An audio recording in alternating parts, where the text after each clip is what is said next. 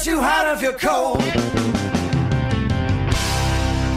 Listen all day and all night. Eat the steak and then get a pen. Oh, no! So we were in Memphis. We had to go back to Hollywood to make a movie. And Elvis didn't want to leave Graceland. And I'll never forget, I'm doing Elvis's hair. And it was about 9 o'clock at night because we only drove at night. Elvis drove his Dodge mobile home. Okay.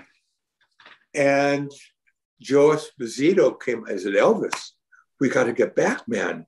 We're late. Come on, they're waiting for you in Hollywood. We can't do this. We're going to have to drive straight through. Don't worry, Joe. Don't worry. We're going to go. We're going to go. So about an hour later, finally, we got into the bus, the caravan of cars, and we started driving, got on the road, drove all night. The next night, we were in the panhandle of Texas, Amarillo, and Elvis drove into a motel. And Joe Esposito said, Elvis, what are you doing? We can't stop, only for gas. We got to get back. I was like, no, we're good. All I need is an hour. I just got to freshen up. I need to take a shower. Just get a room for all you guys and get me the room next door. Okay. So we all went into our room. Elvis goes into his room. The phone rings. Esposito picks up the phone. Said, okay, but don't be long, Elvis. We got to go. He said, come on, Larry. He wants you. He's got to talk to you. Don't get into a conversation with him. We got to. Yeah. So I walk into Elvis's room. He said, Larry, I read every book you give me, man. I love it. This is my life. This is what I'm all about. I'm all about God. And this is what we're all supposed to be doing. We're all supposed to be growing as human beings. But I have to ask you something.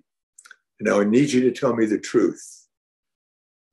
All these books I read from all these different religions and different masters and rabbis, and they all experience God. They're all having these exalted experiences. I don't get this experience. Why? What is it? What is it?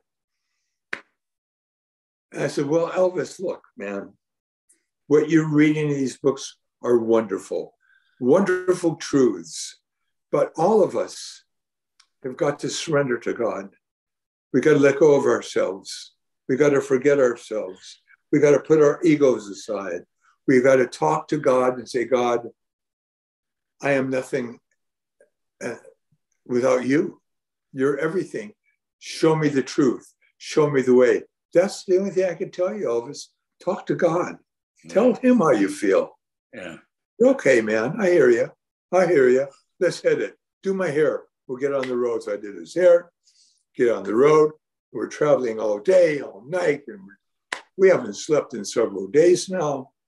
Now we're in the Arizona desert. And for about an hour or two, Elvis was very quiet. And we're all looking at the clouds in the sky. I'm sitting shotgun, which I always did on these trips.